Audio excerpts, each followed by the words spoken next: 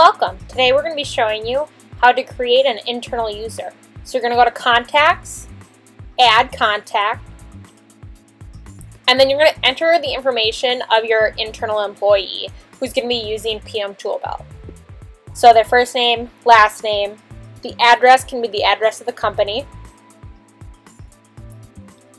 their email in which they're going to be able to receive alerts, so maybe that's a company email,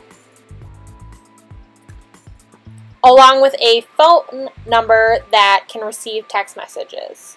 And then you'll decide their contact method. We suggest Smart Alerts for internal users. And then the kind will be company. You're going to be a user and an admin, the type of employee they are, and then you can choose to see what they actually see under applications. And then you're going to hit save, and the contact is created.